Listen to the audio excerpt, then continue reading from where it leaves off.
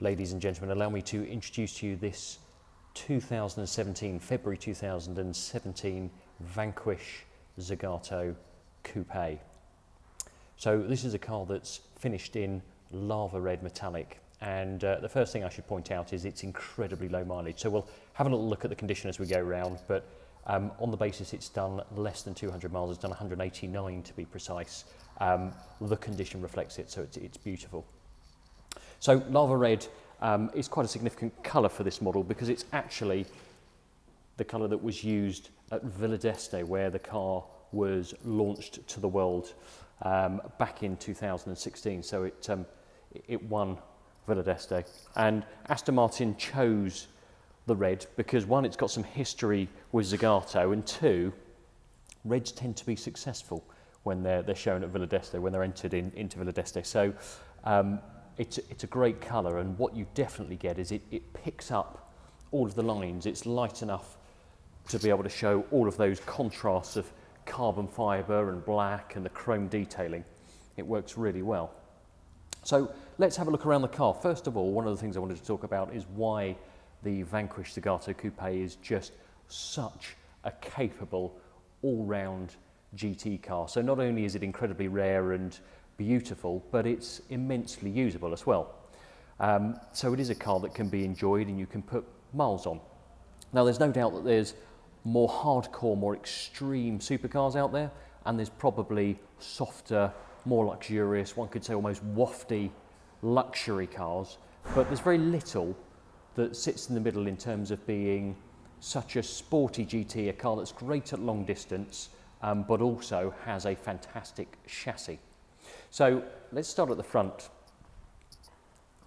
One thing that that marks a Zagato out instantly is this grille, and you may be able to make out the Z pattern throughout. It's a really intricate grille, and either side we've got these piercing driving lamps that are enormously bright when they're on.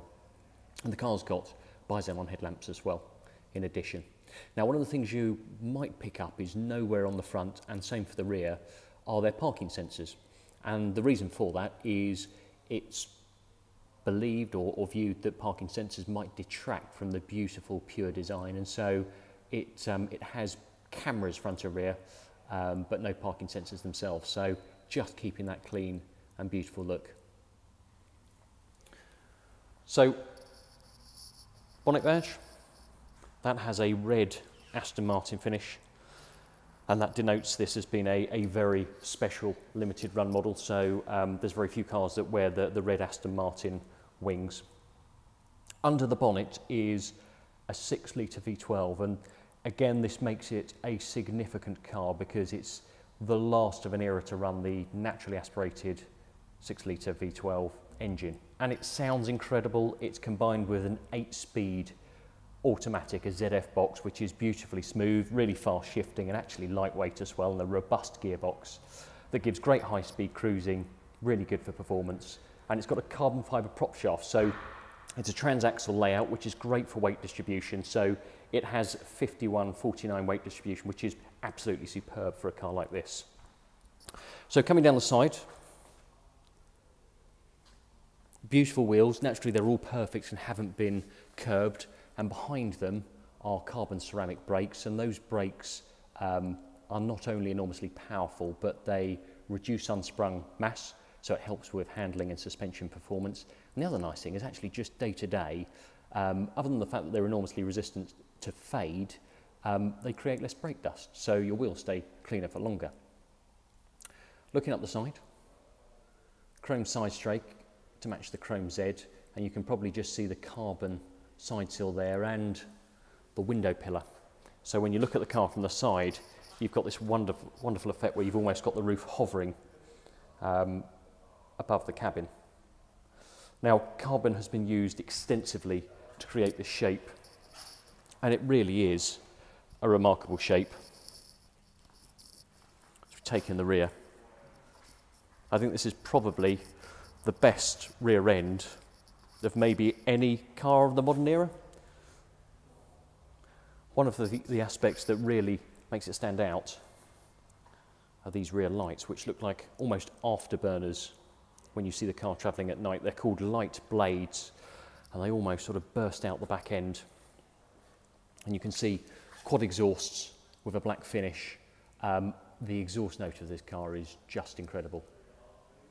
Now, another important design element of a Zagato, it's not exclusive to all of them, but certainly synonymous with Zagato, is the double bubble roof. And you can probably make that out there where you've got two humps in the roof. So that is not present even in all Vanquish Zagatos, because naturally a Volante or a Carvalho roof, you can't have a double bubble roof. But that was initially introduced for a practical reason. It simply allowed race drivers to wear their crash helmets within the car when they had a low roof line.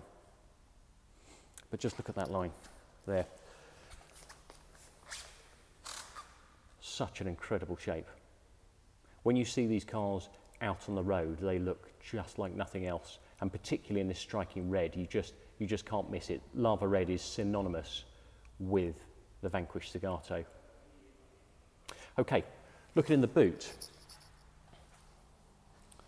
So I can pop that open off the key.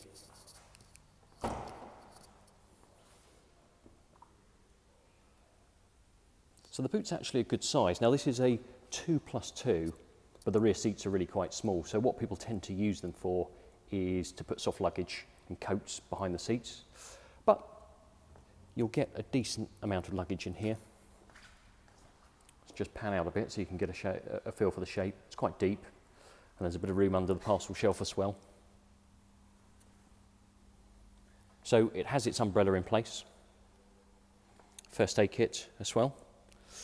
And a full service history, so that's sitting in the boot, but all of the stamps have been done, and it has just been serviced last in January, so it's not due until January 22.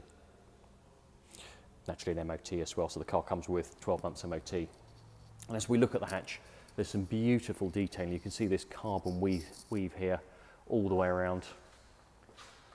Lovely leather handle there just to grab and to close, and that's soft close, so it just sucks itself shut.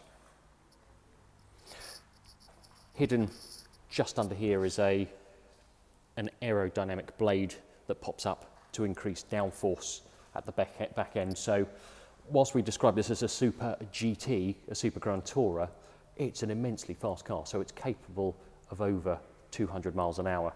But it's also a great tourer, not only because it's got some lovely boot space,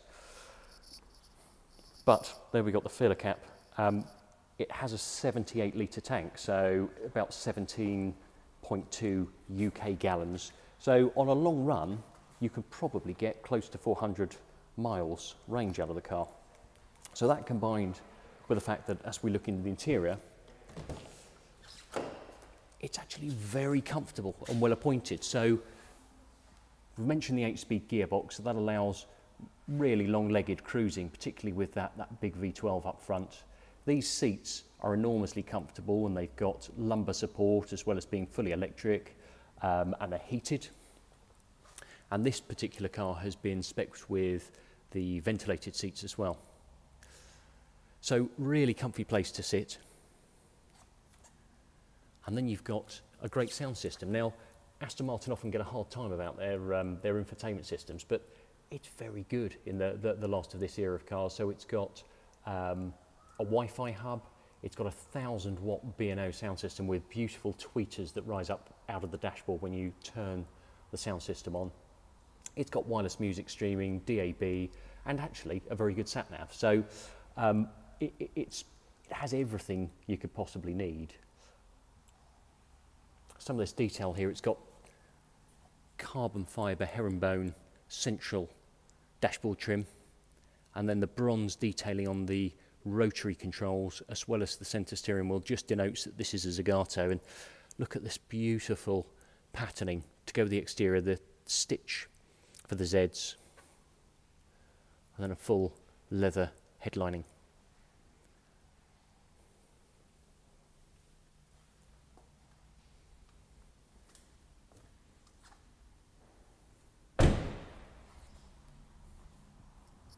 So there we go. So an incredibly low mileage Vanquish Zagato Coupe that is ready to be enjoyed.